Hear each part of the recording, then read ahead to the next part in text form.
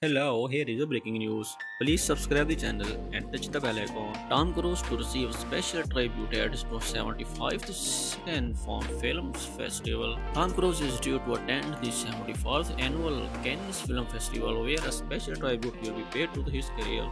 The Top Gun star will join journalist Deirdre Alge for an offstage conversation before an eventual screening of the anticipated sequel Top Gun.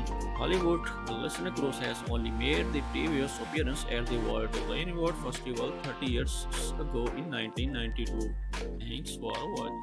He attended the screening of Ron Howard's Fan and Away, the closing film of the festival, and awarded the prestigious Palme d'Or to Dr. Bill Guest for him film The Best Intention.